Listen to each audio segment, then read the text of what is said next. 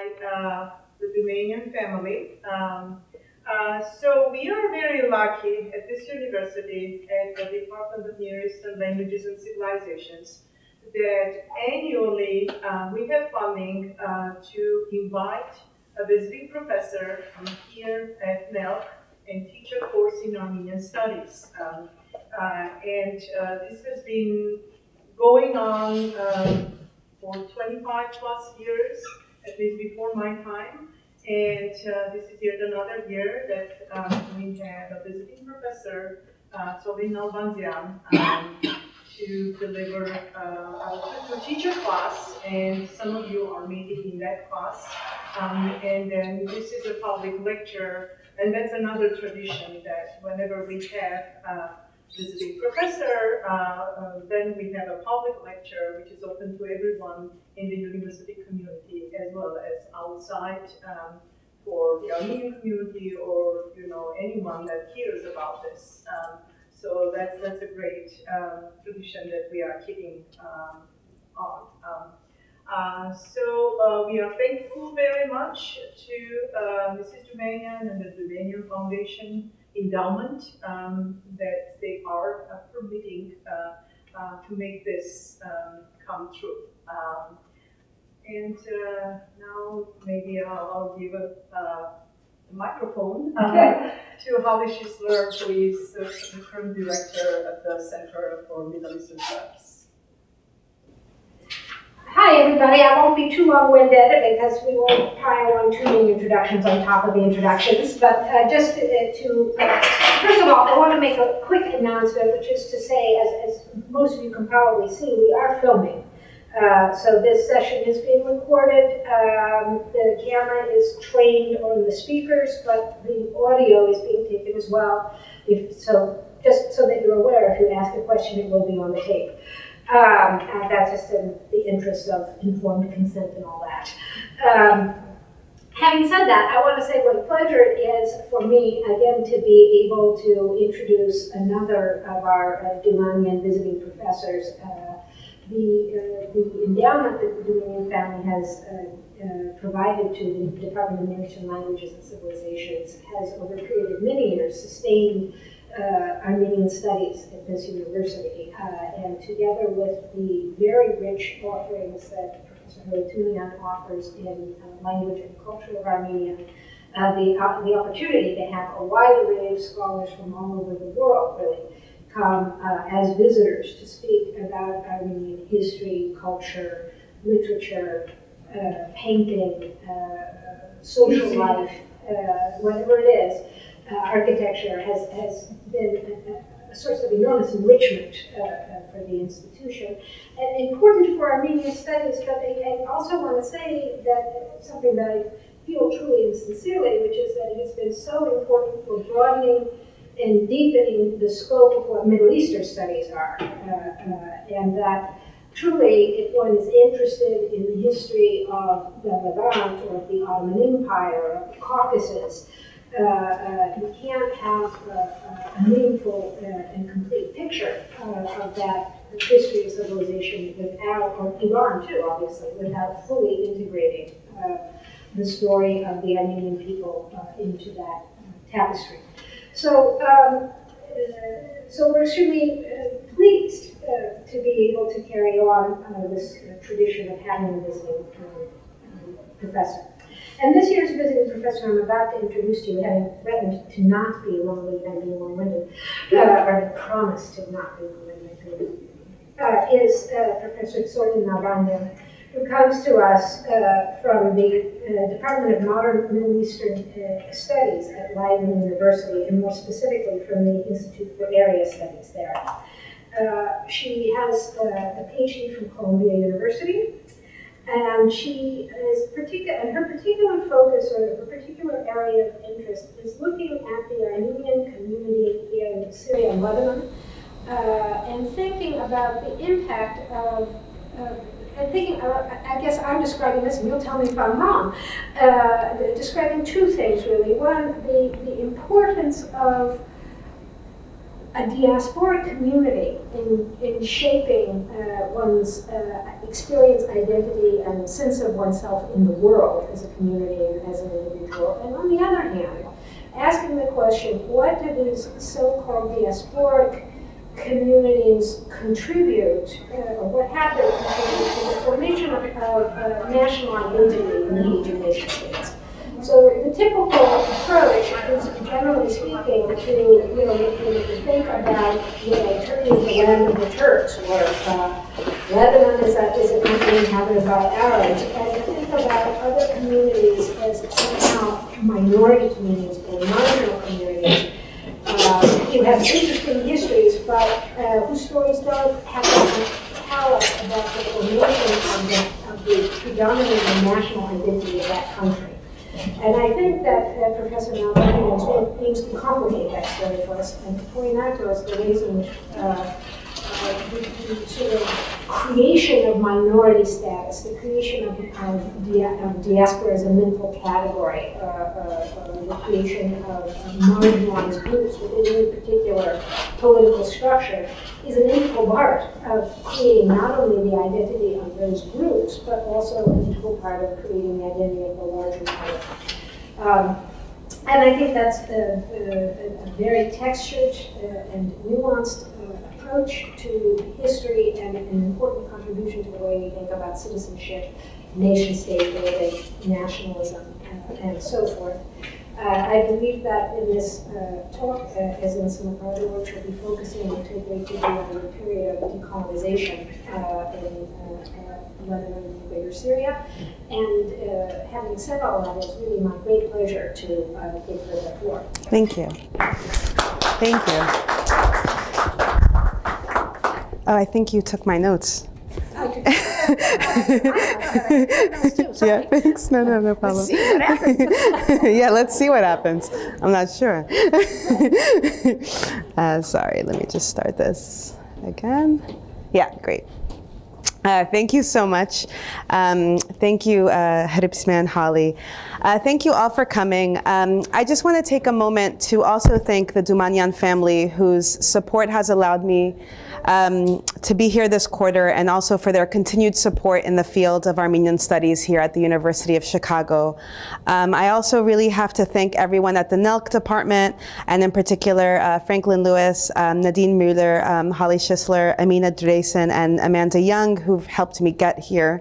And the humanities faculty also really helped facilitate this appointment, so thank you. And I'm just really grateful for your help and excited to be part of this.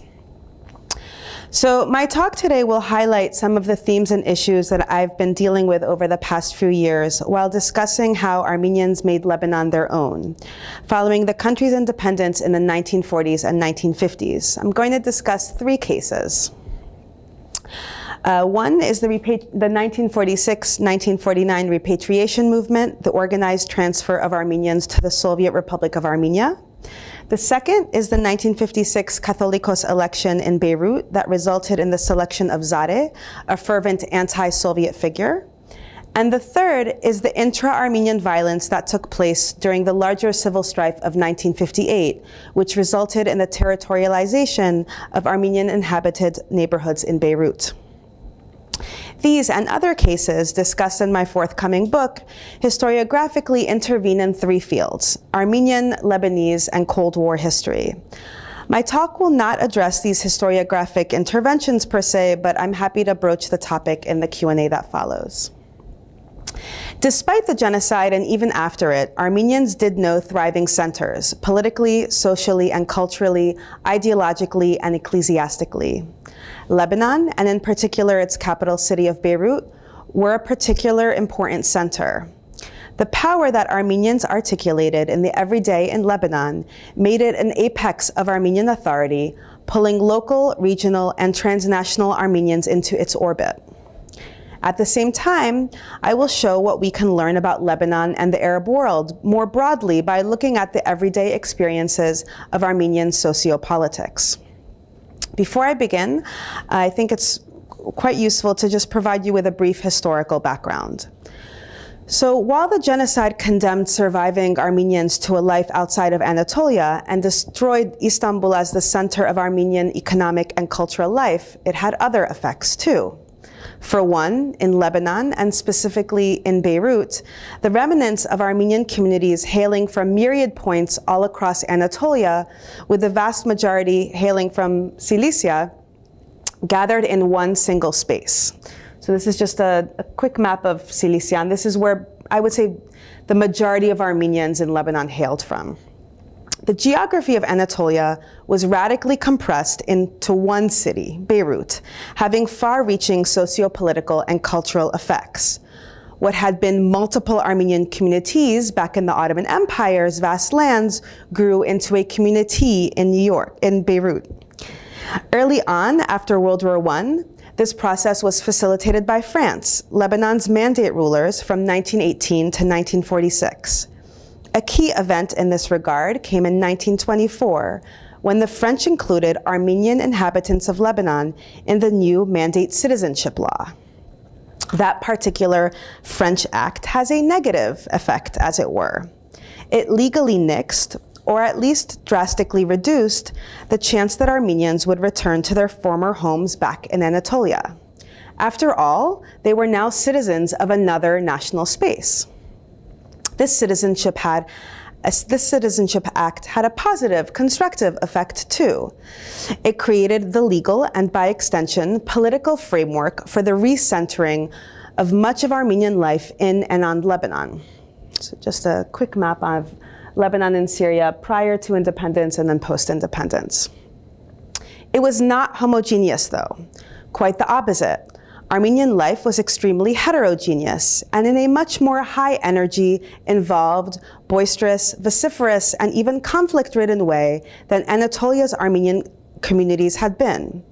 Beirut was not simply the largest concentration of Armenians in the Arab world, with over 70,000 Armenians out of a population of 1.1 million in Lebanon by 1944. As important, the Arab East's most thriving city from the mid-19th century provided an energizing environment for political parties, church institutions, newspapers, and eventually radio stations, and lay people to interact in the everyday in unprecedented ways. And yet, at the same time, the presence of Armenian political parties in Lebanon marked a distinct continuity to late Ottoman times. The nationalist Dashnaks, the two leftist organizations, the Hunchaks and the Ramgavars, were rooted in the ideologies of the late Ottoman liberal reform period and concerned with Armenians' condition in the empire's peripheries, most notably in Anatolia. These three parties, and the Armenian Communist Party that entertained close relations to Lebanon's and Syria's Communist Party, modified their political platforms and adjusted to the new political theater of Lebanon. Given the country's sectarian system, after independence, Armenians were guaranteed political power, and these four parties jockeyed with one another for it. So let me now turn to my first case, the repatriation movement.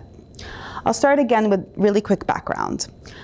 On December 5, 1945, the Soviet news agency TASS announced the establishment of the Repatriation Commission, the organized drive to collect all worldwide Armenians and return them to the Armenian Soviet Socialist Republic. And return is the language in which they used. While there were other prominent repatriation centers in the Middle East, including Aleppo, Damascus, and Tehran, over 1/3 of the more than 100,000 Armenians worldwide who repatriated to the Soviet Republic traveled via Beirut or came from it, which made Lebanon's capital the most central origin and staging point for the repatriation initiative. Lebanese newspapers in Arabic, Armenian, and French dedicated their entire front page to the first caravan departure on June 22, 1946, and the word caravan was also used in the press.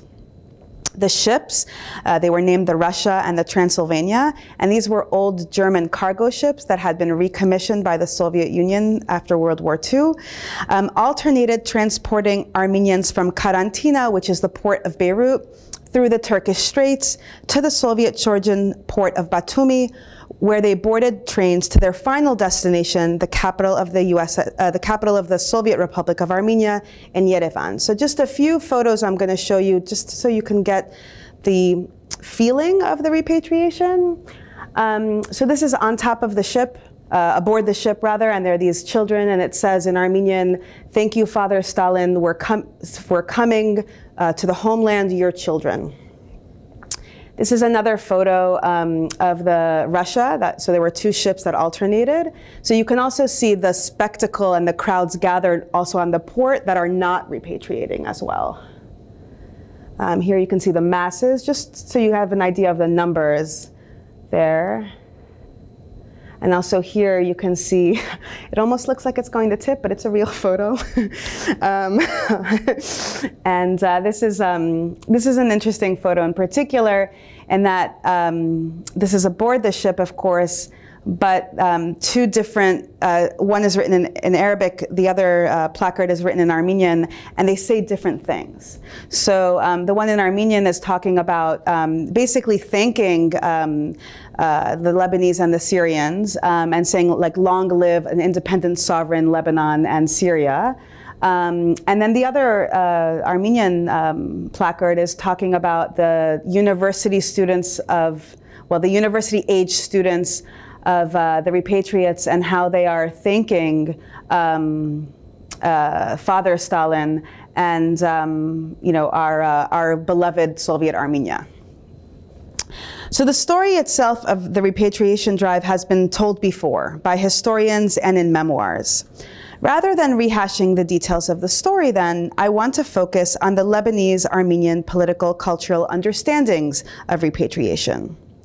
How did this initiative form a chapter of Lebanese and the other Middle Eastern Armenians' review, revision, and renegotiation of national belonging in the early post-colonial times? The emerging Cold War was more than a backdrop to this repatriation story. Moscow's initiative made repatriation possible in the first place. After all, it was the USSR that announced the initiative to unite Armenians from all around the world to the Soviet Armenian Republic, that organized the transport of tens of thousands of Armenians to the USSR and then allowed them to enter the country, and then housed them in the Soviet Republic and made them Soviet citizens. Also, the Soviet initiative was a victory vis-à-vis the USSR rivals. At a time of peace, citizens of some countries voluntarily sold their belongings and moved to become part of the motherland of state socialism. But the heating up of the Cold War and the very divergent readings of and responses to the repatriation initiative amongst Lebanese Armenians reinforced tensions between Armenian rightists and Armenian leftists. The Lebanese example shows that Armenians' response to repatriation did not simply reflect their extant political, cultural positions. Rather, repatriation sharpened those positions. As other Armenian newspapers worldwide began to publicize the repatriation movement, Tsolin, and this is Beirut's communist Armenian daily, positioned itself as a global source of news for the repatriation efforts. On March 6, 1946, Tsolin ran a translated copy of an article from the February 18 edition of the Aleppo Arabic daily Al-Hawadith, which covered the repatriation registrations there. Reprinting articles from various press outlets transformed Tsolin as a vehicle of information about Armenian communities outside of Lebanon and directed attention of their activities to the readership inside Lebanon. As it supported and covered the global movement of Armenians to the Soviet Union, it reinforced Lebanon as a gathering source of information for Armenians. Covering the departure of repatriates from Damascus to Beirut, and there they came by railway, Tsolin mentioned the dignitaries who were present at the station to see the repatriates off, so at the railway station. Soviet members of the Repatriation Committee, representatives of the Soviet Armenian government, numerous priests, the prelate of the Armenian Church of Damascus, so he would be the bishop of the Armenian Church of Damascus, and members of the local Damascus Committee for Repatriation. The article then also noted that before the train departed the station, all of those gathered together and in unison sang first the Syrian national anthem, followed by the anthem of the Soviet Republic, and that the excitement and applause was unparalleled. The chairperson of Damascus's repatriation committee also thanked not only, quote, the Soviet Union, great Stalin, and the great Russian people, but also the Syrian people who, quote, looked upon us like brothers, end quote, and expressed gratitude to the Syrian government and president. It's indeed interesting that while Armenians were Syrian citizens and had been so since the days of the French Mandate, the chairperson categorized them like brothers as opposed to brothers themselves. This distinction echoed Zhorovurtitsain's positioning of Syria, and Lebanon for that matter, as a temporary shelter rather than a permanent home. This was doubly peculiar given that Syria's Armenian communists were an integral part of the country's Communist Party, and that in the Middle East as elsewhere, ethnic divisions weren't supposed to count too much in communist parlance and practice. Still, even though Zhorovurtitsain worked to reinforce a separation between Armenians and, in this case, Syrians, its description of the emotional scene also demonstrated that the parting was not straightforward or natural. Quote, the departure was very emotional for both the repatriates and for those who had gathered, end quote, stated. While these moving expressions could be testimony to the painful separation of the Armenian community in Syria, with a part repatriating, a part remaining, it is likewise an expression of the movement of Armenians from one place to another. All those gathered had not signed up to leave. The emotion was also a manifestation of loss of belonging and being of Syria. Still, there were competing imageries occurring at the same moment. Zhorovurtitsain also described the long-standing applause, along with the waving handkerchiefs that could be seen for miles. It took over 15 hours or so to reach Beirut, reporting that the train arrived at 6:30 in the morning and the passengers and belongings were transferred to the port under the guidance of Beirut's repatriation committee. Finally, departure scenes in the port of Beirut, too, reflected the intertwined Armenian with Lebanese identities. Once all the repatriates of the first caravan to the USSR had boarded the ship, they began to sing the Lebanese national anthem, Zhorovurtitsain reported. The role played by the Catholicos of the Cilician Sea, so he would be the highest figure of the Armenian Apostolic Church of that sea. It's headquartered in Antilias near Beirut, and it's one of the most powerful independent ecclesiastic units of the Orthodox Armenian world. His presence at the port and also on the ship also added yet another layer to the continually complex relationship between Armenians and Lebanon, even as and when some were departing. The Catholicos was present during the ship's departure. He boarded it, toured it, and blessed those on board. This quintessentially religious act demonstrated an intimate bond with those who were about to leave his congregations. Indeed, it suggested approval of their act, although that act was removing them from his circle, and worse, to a country whose very ideology was non-religious, if not decidedly anti-religious.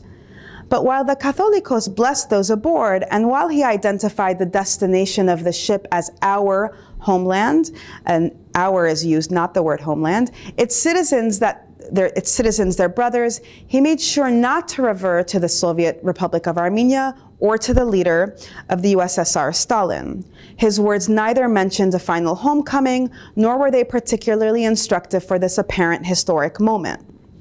Quote, I want you to be worthy citizens in this new country in which you will live.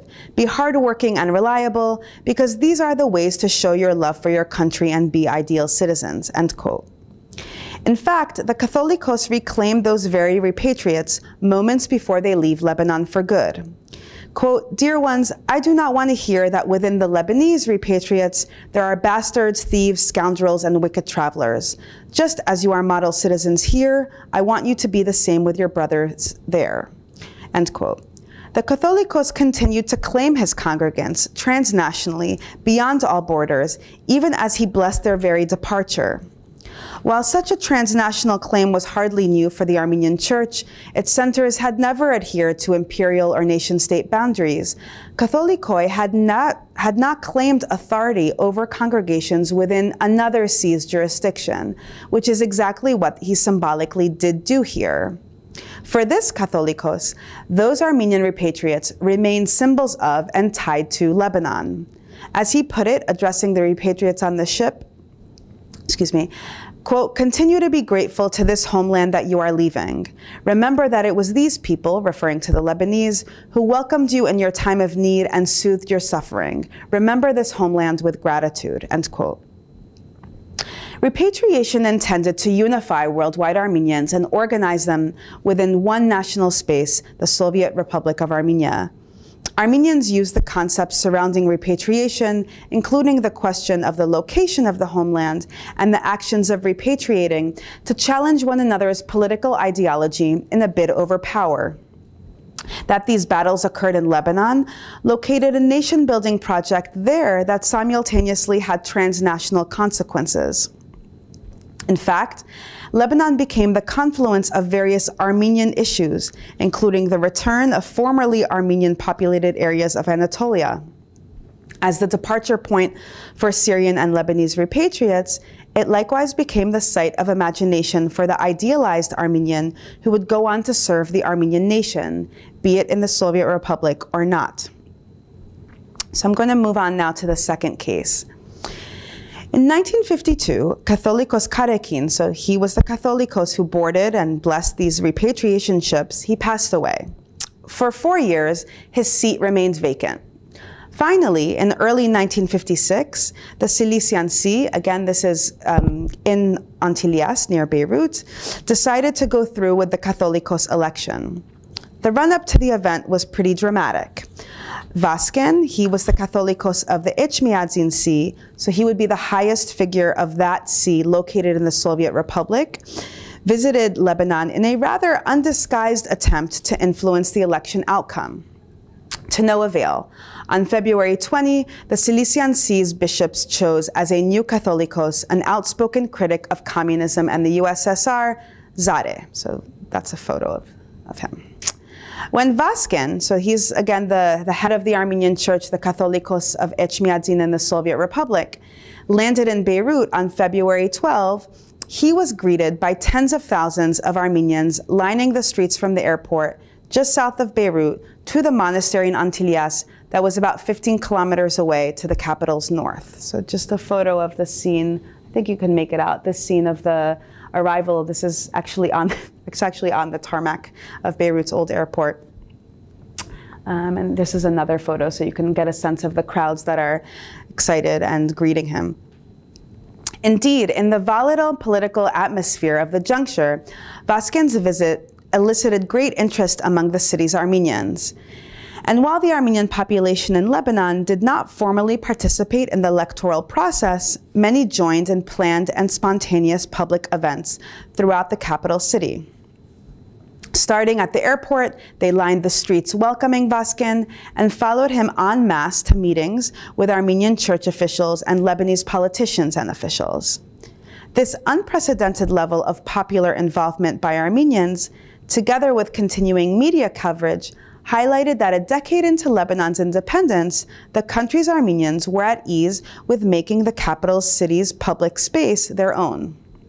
They did not really feel like marginal and weak subjects. They had ceased thinking of themselves firstly as fresh off the boat refugees who better keep a low profile in order to not to attract undue attention.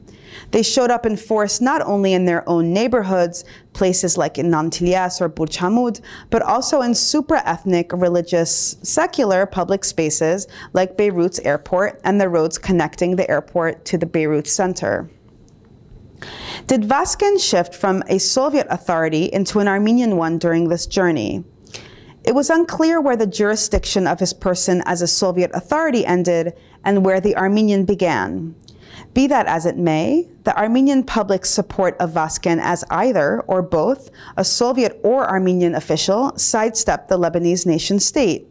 After all, while only some Armenians welcomed Vasken because they were leftists and he a Soviet representative, Most, if not all, those who packed Beirut's airport and lined the city streets on February 12 and 13 did so because Vazken's arrival was a rather momentous chapter in Armenian history.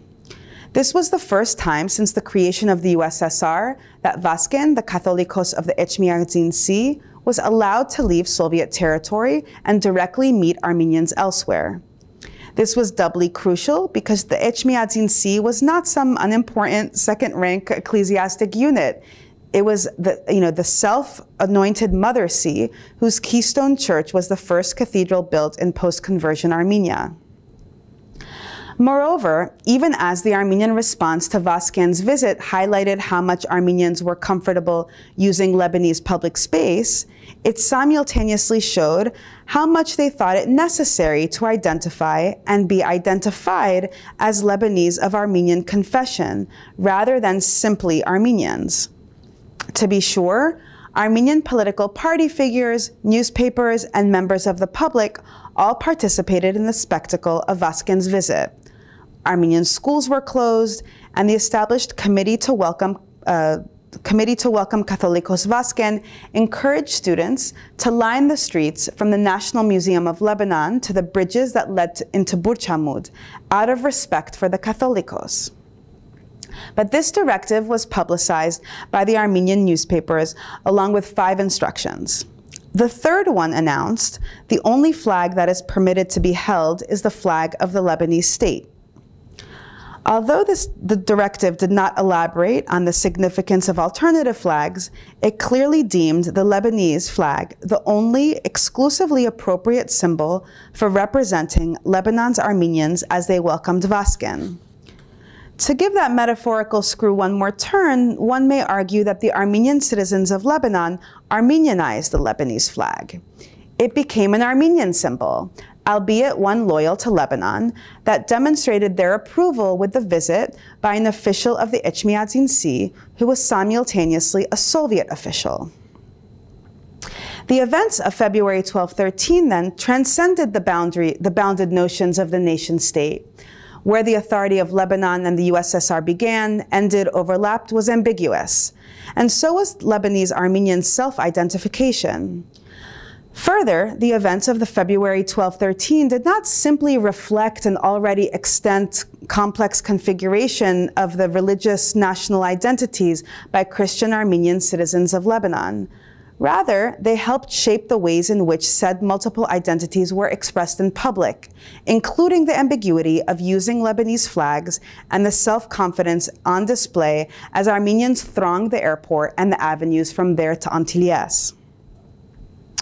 So on Sunday, February 19, 1956, the day before the rescheduled elections, Vazken made another, new, and this time squarely religious attempt to assert his authority and extend it over the congregations of the Cilician Sea. He did so by performing Sunday Mass, including a sermon, in the very compound of the Cilician Sea in Antilias. While the announcement that he would officiate Mass was printed on the front page of all of Lebanon's Armenian newspapers, the newspaper affiliated with the Dashnak party, so that's the rightist nationalist party, did not cover the event, signaling disapproval. At this point, that newspaper became more persistent in attacking Vazken's presence. It called him a foreigner, a Soviet pawn, implying that he was neither privy to nor aware of the intricacies of Armenian life and politics in Lebanon. Opponents of the elections did not limit their actions to Armenian structures. Others who opposed the choice of Zadeh took to the streets. Some attacked archbishops, causing them to be hospitalized. A number of women who had participated in the takeover of the monastery structure, attempting to delay the election, also attempted to meet the Lebanese President Shamoun. While they were unsuccessful, they did manage to deliver a letter explaining their opposition and imploring the president to take action and nullify the election. In the letter, these women connected their appeal to the Lebanese president to their legal status as Lebanese citizens and declared the necessity for him to become involved as the leader of their homeland. As the women's group attempted to use their legal status as Lebanese citizens to compel the state to intervene on their behalf, the Lebanese state too saw fit to do so. It did so, however, on the side of the party allied with Shamoun, the Dashnak, so the rightist nationalist party, who supported the anti-communist Zare. The Lebanese state made an official declaration backing the New Catholicos and reinforced troops guarding the Antillas complex against Zare's opponents. So this is just a photo of the crowds gathered. Throughout these few days, there were always crowds that were gathered here at the monastery complex. And up on the upper left, you can see two Lebanese soldiers, but they were actually stationed throughout the complex. Other states acted too, and did so in a way that demonstrated how much an Armenian ecclesiastic election had become politicized, and how that politicization reflected Cold War fault lines within and beyond the Armenian community. Numerous dignitaries from Western states, including Great Britain, France, and the US, offered their congratulations, and Jordan continued to refuse Vasken an entry visa to Jerusalem. By contrast, the Soviet Union and other Warsaw Pact countries expressed dismay, and yet other Middle Eastern states entered the fray. Cairo invited Vasken to organize his Emergency Council of Bishops meeting, which he had initially had planned to hold in Jerusalem, in Egypt's capital. Lebanon's, Jordan's, and Egypt's different reactions to the election and their differing treatment of Vasken reflected their different relationships with the USSR and the US in the Cold War. States sought to assert their sovereignty vis-a-vis ecclesiastic Armenian matters that happened on their territory.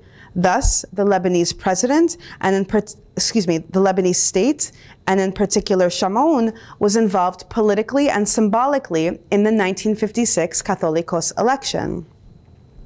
But states also tried to use Armenian issues and religious Armenian bodies, whose authority was non-secular and whose reach was not quite bound by nation-state borders, to affect third countries' politics.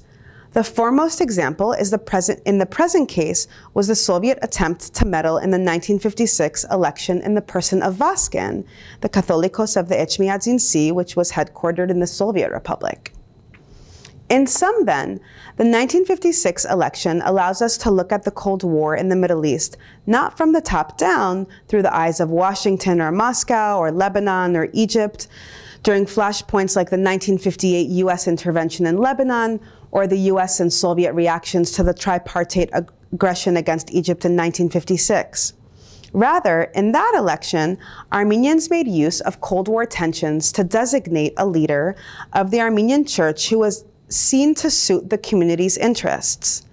That story also expanded historians' understanding of Lebanon's Armenians, from refugees and outsiders in national politics to true participants whose own internal politics, moreover, were of interest to Lebanon's authorities, and who by now felt free to invade and use public spaces beyond their own neighborhoods to make political statements. So now I'm going to move on to my last case. So as aforementioned, Lebanese President Camille Chamoun his openly pro-Western orientation created considerable tensions in Lebanon. His divisive stance, together with increased social disparities in the wake of the Gulf oil boom and the influx of Palestinian refugees, created a toxic social, political, and economic environment in Lebanon. In this fraught situation, and in a desperate attempt to hold on to power, in 1957, he used irregular and corrupt parliamentary elections in which his party and its allies, including the Armenian Dashnak Party, so the rightist nationalist party, triumphed, to push through an unpopular bid to extend his presidency by an additional term starting the following year. While the election outcome did not trigger violence, political rivalries hardened. The assassination of the editor of the major opposition newspaper, El Telegraph, on May 8, 1958, led to a nationwide general strike that escalated into a civil war that lasted until October. With the exception of parts of Beirut and the Mount Lebanon Governorate, Lebanon was under rebel control for 5 months. So this is just the front page of the Daily English newspaper. By mid-July, 15,000 US troops were present in Lebanon, backed by another 40,000 on 70 warships of the US Navy's 6th Fleet to provide military assistance. Beirut and the airport were secured within days, essentially ending the civil strife. Negotiations to end the fighting between government figures and the opposition were predicated upon the agreement to choose an acceptable successor to Sham'un. Fuad Shihab, the head of the Lebanese army, emerged as the best choice, garnering support from all sides of the conflict. A national pact was signed on October 17, 1958, and American troops left the country by the end of October. So that's a photo of the newly elected, well, he wasn't elected, the chosen Fuad Shihab. And it's funny because they must have made a mistake in the print, but it already went to print. Armenian parties participated in and contributed to the events of 1957 and 1958. Simultaneously, they used their position within the Lebanese political system to jostle for power within the Armenian community. They were Lebanized, one may say. This development turned violent and came to a close only in December 1958, almost 2 months after the Lebanese mini-civil war had ended, when the Lebanese army intervened. The Lebanese state then likewise Armenianized, in that it started to pay more attention to Armenian matters than before, intervening directly and by military force in Armenian neighborhoods by December 1958 in order to end the internecine Armenian confrontation.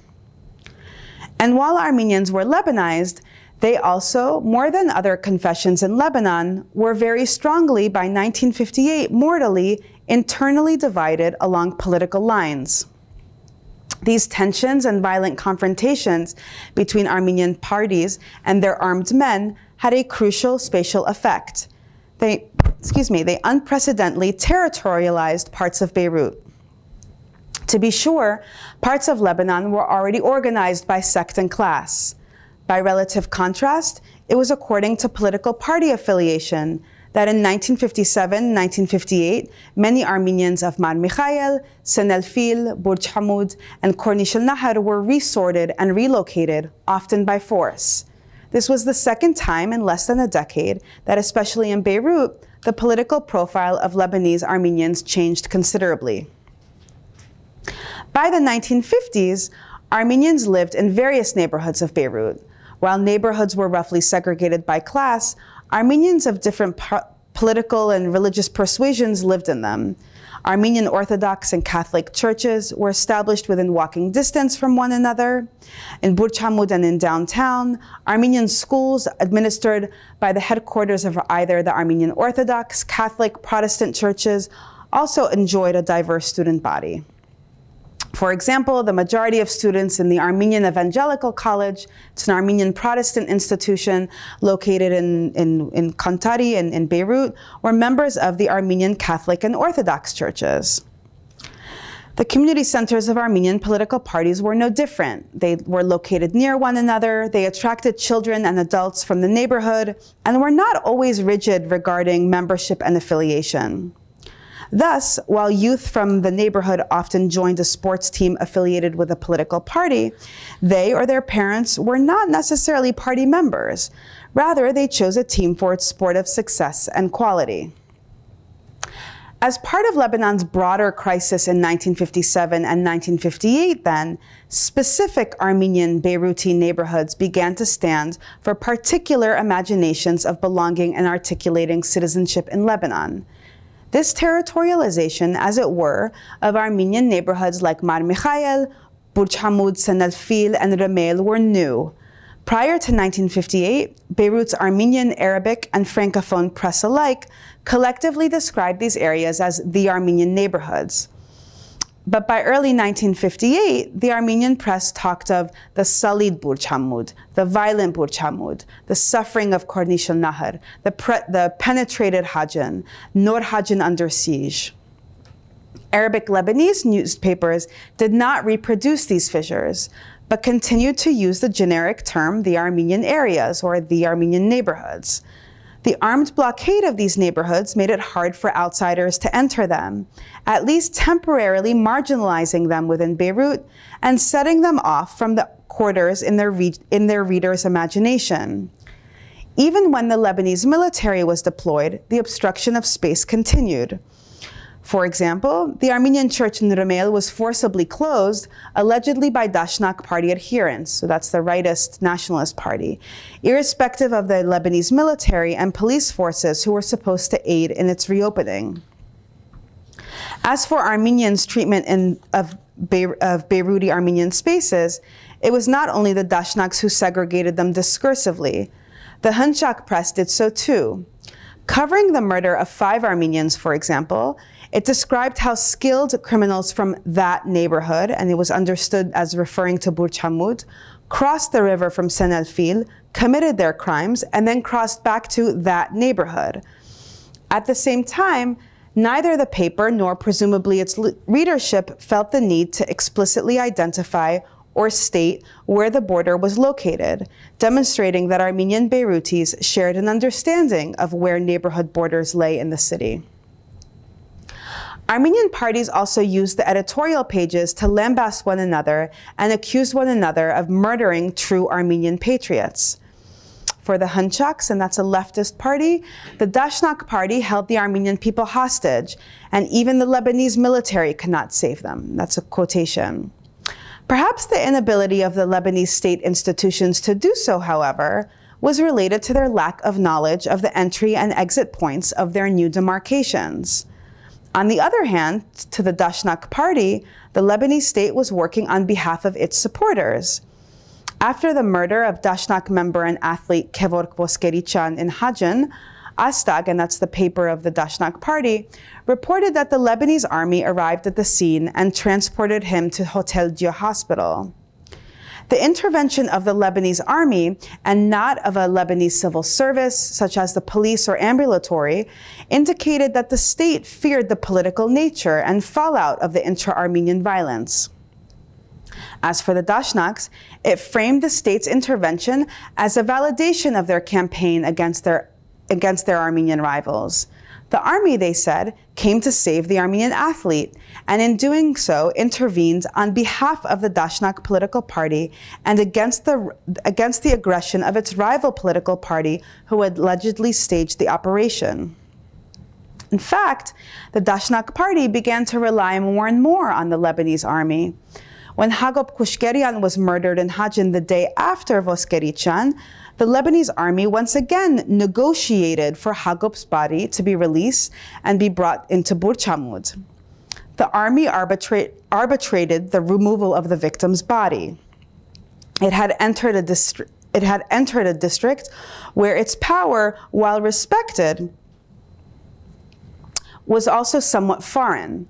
It indeed had sought permission to enter, and then was compelled to barricade the area in order to do so, treating the neighborhood as a hostile and autonomous space. The act of moving the body, too, shows how quarters had become territorialized. The attack occurred in Hajan, just south of Burj Hamud and in Mar Mikhael, and the body was meant to be moved to Burj Hamud. They're less than a kilometer apart, but these two quarters were identified as very different Armenian centers. The violence continued for weeks and was so pervasive that certain newspapers were forced to halt the publication of their newspaper for almost 3 weeks. By November, Nor Hajan was completely blockaded. The Hunchak party, the leftist party, reported that the inhabitants were, quote, living in a quarter of fear, end quote. And as the Hunchak press described the conquest of the Armenian neighborhoods as complete, the new Lebanese president, Fuad Shihab, did not completely forfeit his claim of authority over the Armenian community. Hunchak's leftist paper called Zartonk detailed the ongoing and intensified Lebanese military presence in Armenian neighborhoods, describing how many rooftops were occupied by the Lebanese military and that house-to-house searches were quite commonplace. While the violence between spaces continued for approximately 2 months after the larger national cessation of hostilities, they did end by early December with an additional negotiation and declaration amongst the Armenian parties brokered by the Ministry of Interior, Raymond Edde. So that's just a translation of the declaration in the Armenian press. The Lebanese state was eventually able to placate the warring parties, demonstrating its power. Edde's official declaration reinforced the authority of the Lebanese state by invoking the Armenian neighborhood's proximity to and in Beirut, its capital. Beirut was not to be further factionalized, or even if factionalized and polarized, the different Armenian quarters still fell under the jurisdiction of the state. Still, new facts had been created. Damage had been done. Edde's declaration also acknowledged the creation of bounded neighborhoods. His call for the immediate return of inhabitants to their own neighborhoods contradictorily acknowledged both the separation of Armenians vis-a-vis non-Armenians in Lebanon and an internal displacement. The post-genocide story of Armenians in Lebanon was, to be sure, a story of loss and the ingathering of very diverse populations within the small urban area of Beirut was extraordinary. But this process also helped refashion Armenian identity and power. The Lebanese case thus shows that the Armenian genocide had, in a most traumatic and tremendously tragic way, sure, regenerative consequences too. The genocide ended up being more than exclusively a source of trauma and victimhood. Historians then do not need to treat the genocide solely as an epistemological break and an end.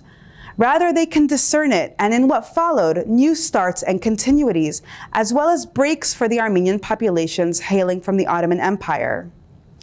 Armenians in Lebanon created and participated in an active political life that challenges traditional representations and, perhaps more significantly, enhances our understandings of early post-colonial, early Cold War Lebanon, and the inhabitants who engaged with local, regional, and transnational powers during this period. Considering these histories necessarily frees Armenians from the marginalized periphery of history books, diasporic accounts, and nationalist renderings. It likewise reorients our gaze upon Armenians from victims to actors, irrespective of their tragic past, a statelessness, and shallow historical footprint in Lebanon. In addition, it advances the notion that Lebanon, and Beirut more specifically, was simultaneously an Armenian center as much as it had been understood as an Arab and Lebanese one.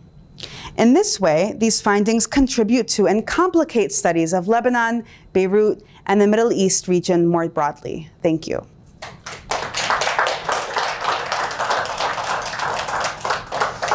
So, yeah. I guess I can take some questions, if there are any. Yeah, audience, yeah.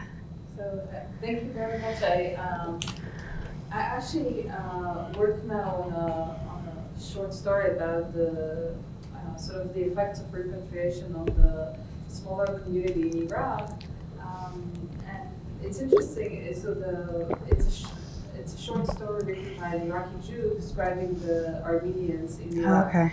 And the description is a community that has a very good relationship with their Jewish neighbors, but also one that is bilingual, also one that is kind of isolated, also one that is haunted by the memories of the war, which brings me to two questions specific to the Lebanese context. One is sort of how much was sort of Lebanonization, if we can call it, effective in terms of language and politics? So how does the Armenian language, how is it maintained through schooling, through the memoirs of the past? How much people kind of join other political parties that are not exclusively Armenian, but they kind of reach out to others? And the second question that I had was about the diversity within the community itself. Are there, for example, tensions between Armenians who already resided in Lebanon to the sort of penniless refugees that come after the genocide? How is it complicated after 1948 when some Armenians come from Palestine? So you talked a little bit about the divisions based on political parties, but what about the divisions based on class, arrival to Lebanon, and so forth? Yeah, thank you. Okay, so I'll start maybe with the first question. Actually, Lebanon, I would say, was a site of Armenianization in that period, in that many refugees who arrived didn't speak Armenian. So many learned Armenian in Lebanon. And there were active campaigns by political parties, some relatively violent and like book burning, that tried to force Armenians to speak Armenian and learn Armenian and stop speaking Turkish. Yes, that was also, frankly, I would go out on a limb here a little bit to say it was also a class issue, because it depended upon, which villages some of these Armenians had come from that were monolingual in Turkish and some which were bilingual. So I think at the point of Armenians coming, I wouldn't necessarily say, I would say it was more of an Armenianization process. Regarding your question about to what extent did they not join Armenian political parties, I think it depends on the time period. So you have a pretty strong Armenian Communist Party that's allied with its Lebanese and Syrian counterparts, in Syria and in Lebanon, but it really depletes in the repatriation movement, right? They were the first to sign up, but they weren't exclusively the only people that went, and they surely weren't the only political parties that encouraged them to go. The nationalist Dashnak party initially supported repatriation. It does change, and it changes relatively quickly. But in 1946, they were pro this movement. Yes, so you definitely had Armenians of different political persuasions, but I would argue that joining, say, Lebanese political parties comes much later. Maybe I would say 60s even. The diversity between the community. It's not as stark as a difference at all, say, as the Armenians in Palestine, where there were actually names that the Armenians, the native Armenians of Palestine actually called the coming Armenians, and they called each other, they referred to each other differently. That I haven't found that in my work. I wouldn't say that that means that it didn't necessarily happen. It might not have been just documented as such, but I would then argue it wasn't that prevalent. Also because the Armenians that were already there before 1915, the largest community wasn't in Beirut. It was a Catholic community up in the mountains of Lebanon. And I think that might have something to do with it. And it wasn't as large of a community nor as historic as at least the Armenians in Jerusalem. I'm comparing them to, or in Egypt, yeah. Vis-a-vis, and then I think you asked also about the differentiation between class, right? So when Armenians first arrived in Lebanon, in the Lebanese press, in the Lebanese Arabic press, you have a fair amount of disdain for these refugees. And you see that sort of phase out in articles, but what continues is the making fun of Armenians in comics. So that continues. I would say through the 30s for sure. And it sort of tapers off a little bit by the upper 40s. As well. I don't know if that's because you have, this idea that we have to come together as a nation state. I'm not sure, but it does taper off, and it's still sort of, you see it a little bit more in the cartoon figures, and the figures are of uneducated, that they can't read, and that they have lots of children, and they can't feed them. And they're dressed in sort of Ottoman clothing, like shalvars and like the peasant look, yeah. And so it does, but it does, change by the 40s and 50s. Again, that also matters in time, because then you have editorials that are by the 50s and 60s that are also like Hassan Twaini and Nahar is speaking sometimes against the Armenian community in ways. So it's ebbs and flows. As well, yeah. It does depend on the time period. Yeah, thank you. Yep. And so just follow follow into that because Yeah. it's my observation that hanging out on the Ottoman and Turkish press that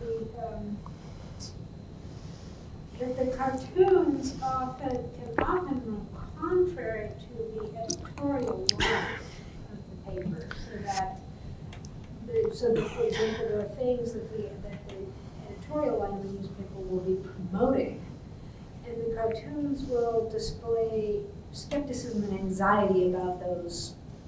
I see. Yeah. You know, so Yeah. I was kind of curious if you had observed that kind of tension. Yeah. That's one thing. The other thing, sort of asking about the portrayal of the refugees from Cilicia as, impoverished and uneducated. To what extent is that also a commentary on Ottomans? That they're in Romance and now an Ottoman past, not a modern progressive. You know what I mean? Yeah. Thank you. So maybe I'll start with your last question and try to get to the first. I would say there's definitely a connection. And I say this because in the late 50s, due to this the intra-Armenian conflict that I talked about, and actually even a little bit before, by 1957, say by these elections that I talked about, you have the cartoons of the Armenian papers, especially of the leftist Hunchak paper and the leftist Ramgavar paper, draw not very nice representations of the rightist nationalist Dashnaks. And they draw them in Ottoman garb. And that's a reference to back in the Ottoman Empire, them working for the constitutional movement and being pro the revolution.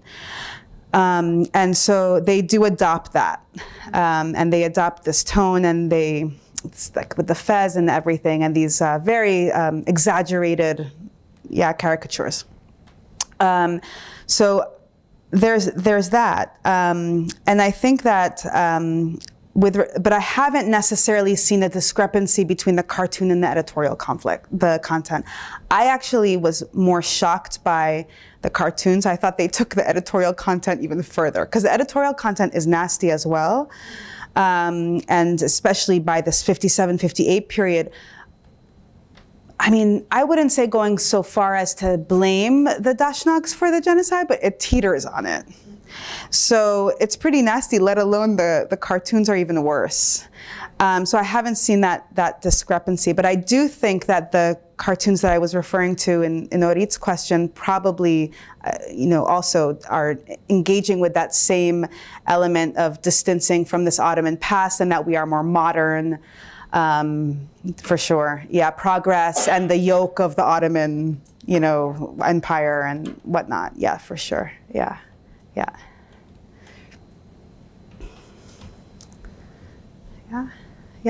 Please. So this follows up on the point that you made about Lebanon and the site of Armenianization. When the community that's repatriated in 46, 48 gets to Armenia, Soviet Armenia, how are they thinking in terms of the experience and the viewpoint of other Armenians, say Iranian Armenians who have just been through the Soviet occupation of northern Iran, or Armenians in the United States? What does the Lebanese experience contribute to their sense of Armenianness once they're back? Once they're back. It's actually, frankly, it's a tragic story in that most, I would say, the vast majority of these Armenians that repatriated were, have very tragic stories of that they didn't know that it was going to be this difficult. I mean, I'm really minimizing, but in the memoirs, even what I mean by that is that even the people who were involved in the repatriation communities and really believed in this movement ideologically were so disappointed. So there's also this part of it, that even before they interacted with other Armenians, the disappointment very quickly of getting there, and what happened to their belongings. You know, first of all, they had to pay to go. And once they got there, a lot of their belongings were claimed by either Soviet authorities or Soviet Armenian authorities. Those who had affiliations with nationalist parties, a lot of them were taken and imprisoned.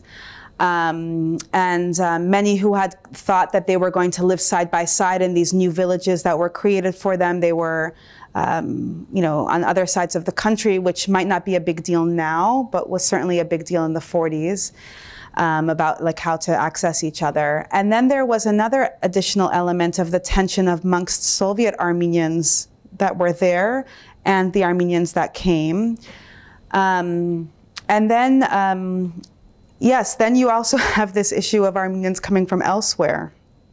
I don't follow, to be honest, I don't follow the repatriates very strongly when they go to Soviet Armenia because of my lack of Russian. Right, it sort of bars me. But from the memoirs that I have read, it's a very tragic story.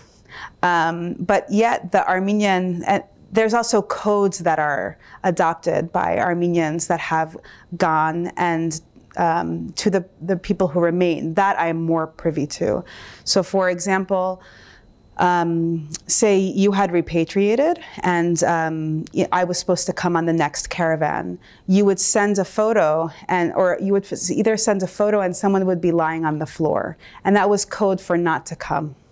Or in the letter you would say, how is person X? Or come when person X marries and person X is 2 years old, right? Or person X is dead, right? So that was the code that was adopted. You know, yeah. So there's this. So I'm more privy to I'm more aware of the tensions between those who left and those who remained, and also amongst Soviet Armenians. But to be honest, I don't know of so much work that has been done. It would be really interesting to look at amongst the Armenians once they are there. A lot of them also left in the 70s at the first possibility of leaving. Yeah, and they had to leave to the United States because they had given up their citizenship. Right, you couldn't return to Lebanon, right? You couldn't return to Syria. That was part of the deal. You had to sell everything, and then you had to, you know, give your citizenship. And that also, of course, you know, had interesting effects back in Lebanon. So people had to sell quickly, many of them, because your name came up and you wanted to go, and so you left. So that's one of the reasons why an older Armenian populated neighborhood like Naba, which is near Burj Hamud, now actually has a very strong Shia community, because that was at the same time when the Shia were coming from the south to the north to look for, and it was a movement towards the city, and they actually purchased a lot of the land there because those Armenians were actually going to the Soviet Union. And that's a permanent change. I mean, permanent. For them, you know, they couldn't come back there. So there is also that tragedy as well. Yeah. Yep. Thank you very much for your talk. I wanted to ask about the Catholicos election. Yeah. For the Armenians who didn't have an ecclesiastical stake in it, like the Protestants, did they express concern or kind of confusion in terms of who the candidates are and how it would affect them as Armenians, but not perhaps as members of that confession?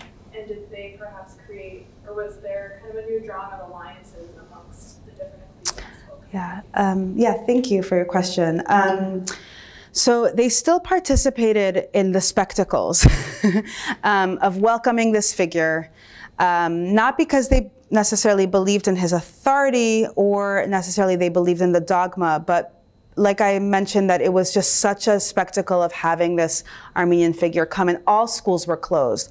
So Protestant schools, Catholic schools were all closed as well. The derivative was sent to all school children to come to the streets as well, and the Lebanese flag and all of that. So that was actually quite similar. They still, even if they were Protestant or Catholic or another religious persuasion, were still involved or affiliated with Armenian political parties. So that also affected them. But also, for example, when the economy closed, so when there was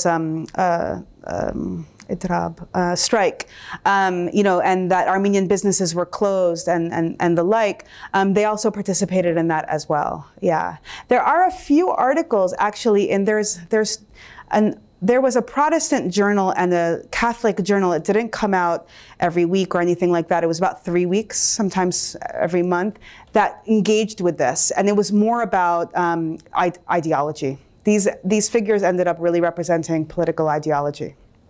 Yeah, yeah. This is kind of Yeah. tangential, but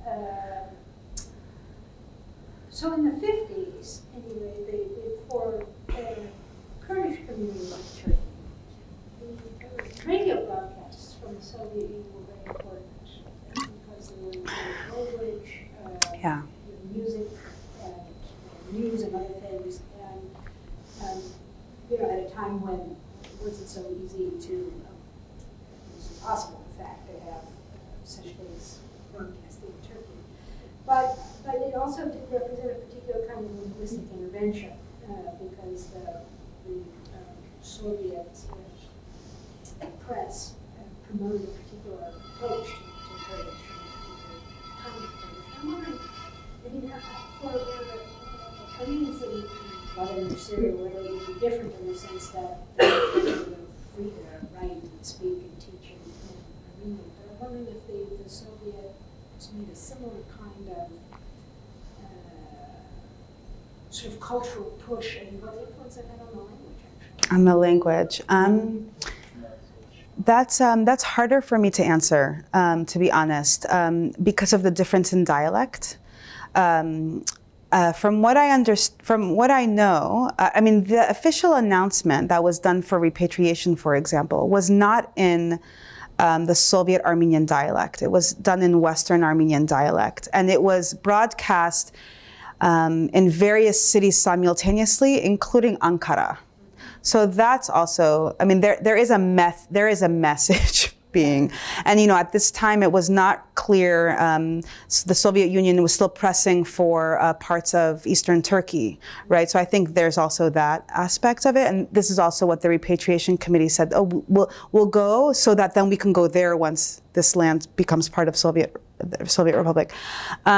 So there's that, but vis-a-vis the language itself, I'm not very aware. I'm more aware of other efforts that the Soviet Union aided in order really to, I think, there are various messages going on, but I think one of the messages is to reinforce its position as the authority of the Soviet Republic of Armenia, which is the homeland, like helping to organize the 50th anniversary of the genocide commemoration in the Soviet Republic to reorient the orbit there in '65.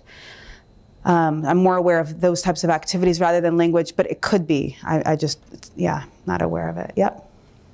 I have another question about how they relate to other communities in the sectarian society, like the Shia, the Maronites, the Palestinians. And eventually, maybe this is unfair because this is post the project, but how does it fare out in the Civil War in the 70s and the 80s?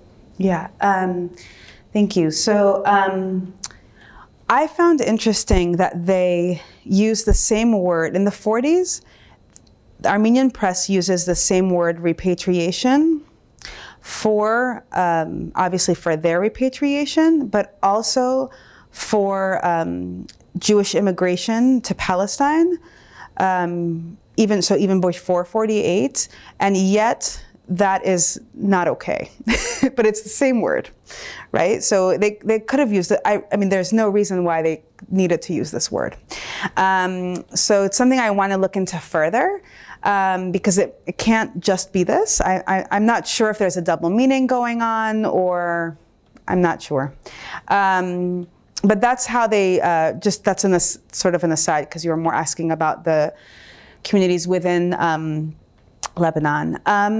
Yeah, so I think that as time goes on, there's more and more engagement with these other communities. But to be honest, within the Armenian press, they don't articulate the specificities of sect at least in this period until, say, 1960. There's nothing that says the Shia or the Sunni. They may say Muslims, maybe, but rather they would use words like, for example, in 1958, they use opposition, you know, and the like, but I haven't really seen an articulation of that specific, right? With regards to the Civil War, you know, there's this, the Armenian parties in 1975, actually right before 1975, adopted a positive neutrality stance. And the three political parties, and I say three because they didn't include the Communist Party, but they still spoke and compromised with the Communist Party, but they're not on the official sort of signatories, that they wouldn't get involved in the war.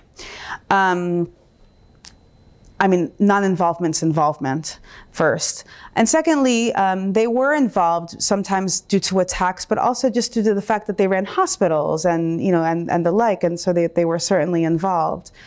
Yeah, there was, I just lost my train of thought, but if they were involved, and then, but my idea of why they sort of pushed for this idea, this positive neutrality, also maybe, and I haven't really worked on this, it's just something I've started to think about, that by 1958, the inter-Armenian violence was resolved, right? So basically, I mean, I'm being crude, but basically the rightist Dashnak party won. So it behooved the other parties to ally with them for this positive neutrality, because they had worked out their differences with one actually winning. And so then the other two parties couldn't go off on their own. It would have been a suicide because they had already lost, and they had also lost membership from 48 and then onward, right? So I think that this is why they adopted this method, you know, not to actively fight.